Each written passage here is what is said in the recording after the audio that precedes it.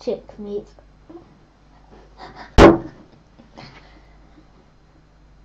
10 minutes on planning and change. 10 minutes on planning and change. You're probably sitting there wondering, what's Peter going to talk about for 10 minutes? Surely plans are intimately related to change, and they emerge from a rational process in which senior people in an organisation evaluate the gap between what the context demands and the organisational capacities as they stand just now. They produce an analysis which is embedded in planning documents and maybe even a degree of project planning around the deliverables and the expectations and the timeframes for the change. Those are enacted, and there's detailed planning happens in there, and the improved situation comes out at the end. That might be true or have a degree of truth in it, but it's not reflective of the type of things that senior people say about the planning process. Alan Lakin says that planning is bringing the future into the present so that you can do something about it now. So that sort of emphasises a debate about thinking about the nature of what the future might hold and adjusting towards that one. Eisenhower goes even further. He says that plans are useless. Planning is everything. And I think that's got a really nice ring to it of saying it's not about the document that you produce. It's about thinking about the nature of the contingencies that might emerge so that you can be adaptive to what unfolds as you try to take action. And in some ways, that idea of contextualizing, of building a knowledge, an adaptive knowledge, is reflected in Peter Drucker's quote. Not a man that I often quote, but plans are only good intentions unless they immediately degenerate into hard work. So I think what he's trying to signal within there is to say it's great, but actually it's the enactment, it's the taking from an abstract set of paper and documents into the everyday practices that become really difficult, and that's where change management starts to kick in properly. Now I'm going to use an example to try and illustrate something more about plans, and the one that I'm going to pick up is the 2016 referendum to leave the European Union, or Brexit as it's become known.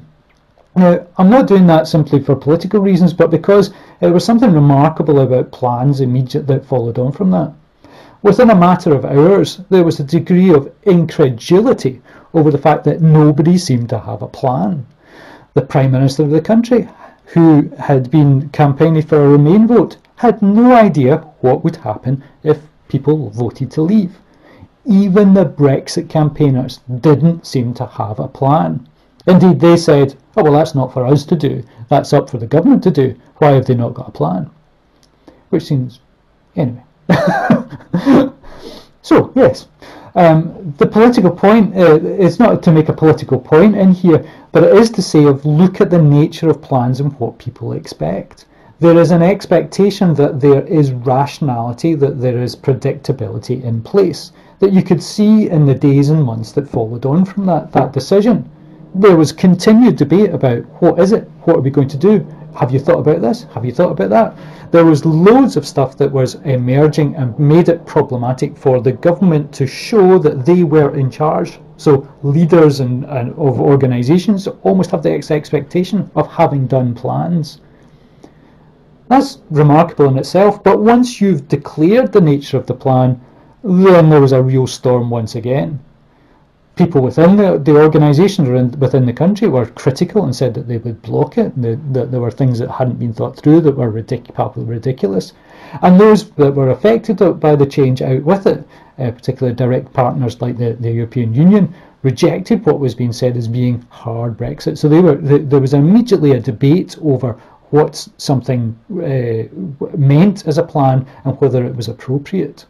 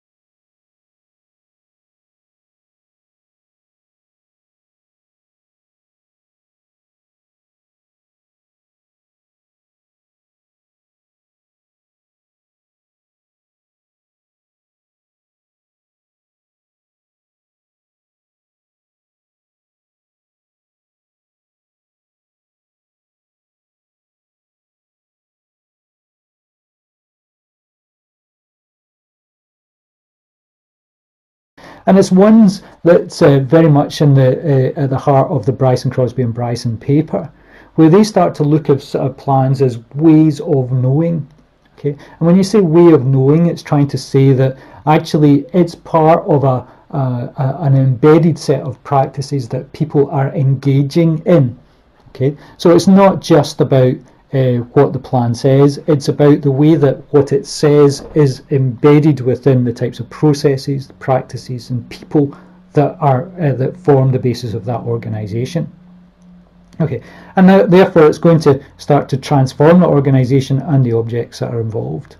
Now that's probably blowing your mind in terms of action, but I want to highlight to you that it's a real shift from thinking about planning as being something that has an input, I make plans, I do stuff to it, and I have an output, to being planning as an unfolding set of occurrences, as part of an ongoing negotiation of what it is to be an organisation and in an organisation. That involves a shift from thinking about planning as routine, as something that we do and enact, to planning as something that involves expectations and points of performativity. That means what things that we have to do.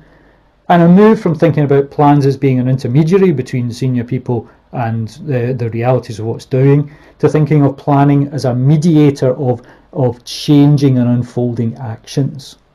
Okay, so it's a little bit more complex, a little bit softer, and a little bit more complex, I have to say.